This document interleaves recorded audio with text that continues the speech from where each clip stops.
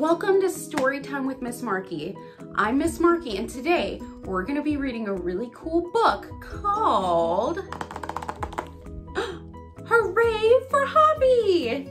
This one is by Tim Hopgood, who actually wrote the book Walter's Wonderful Web, which we read on here before, which is also totally awesome, which if you haven't already read that book, go check it out on our channel now because it's super cool and great and awesome, if I didn't already say that.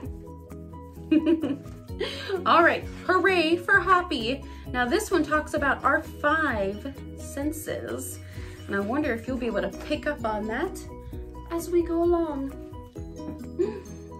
Hoppy woke up bright and early. He wiggled his nose and sniffed the air. Perhaps today's the day, he thought. But as he hopped to the top of his hole, he saw that the world was covered in snow. Ugh, too cold, he said, and he hopped back to bed. I don't blame him. I would also hop back to bed. I don't like the cold. Now the next morning, when Hoppy hopped to the top of his hole, his nose felt cold and the grass felt crunchy. Ugh, too icy, he said, and he hopped back to bed. Icy isn't good either. But a few days later, Hoppy woke up much earlier than usual. Perhaps today is the day, he thought. Hoppy twitched his nose. The air smelled fresh. Perhaps today really is the day that spring arrives. Oh, that's what he's waiting for. So Hoppy hopped down the hill to see if it was true. See, there he is right there. Little guy. Boingy, boingy, boingy, boingy. Let's see.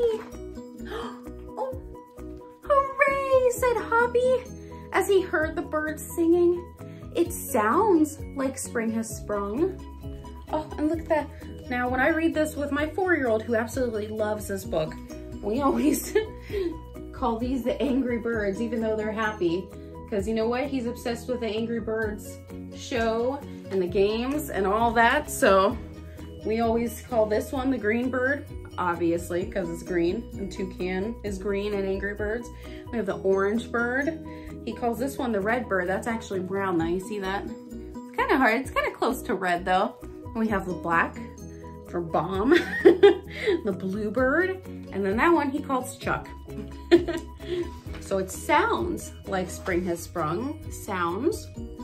Oh, hooray, said Hoppy. Oh, as he sniffed the pretty flowers.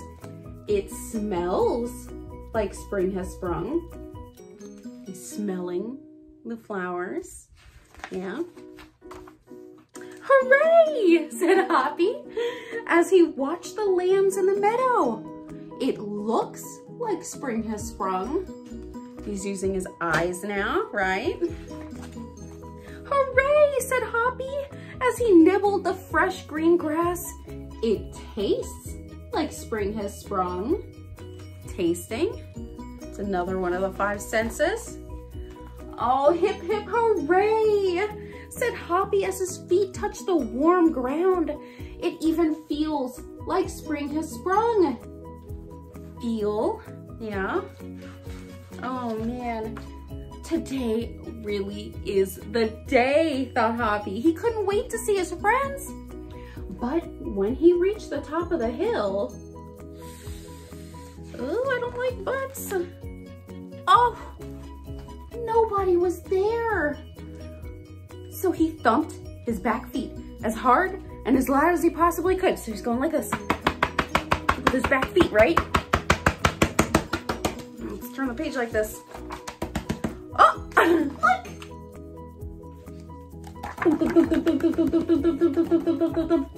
All of those rabbits. Hooray, shouted all the rabbits as Hoppy leapt high in the air.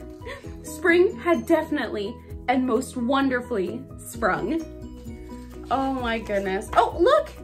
And here are the 5 senses that we talked about in the book. See, there's hearing when we heard the birds. Smelling when Hoppy was smelling the flowers, right? Sight when he was looking at the lambs in the meadow. Taste when he was tasting the green grass, and touch when he felt the warmth of the ground with his feet. Those are our 5 senses: hearing, smelling, seeing, tasting, and touching. Awesome! Oh my gosh, that was such a fun book. Thank you guys so much for reading with us today. I love every time you can come and read with us. And if you haven't already, be sure to like and subscribe so we can read more books together, okay? Now you guys have a great day. Thanks for stopping in. Bye!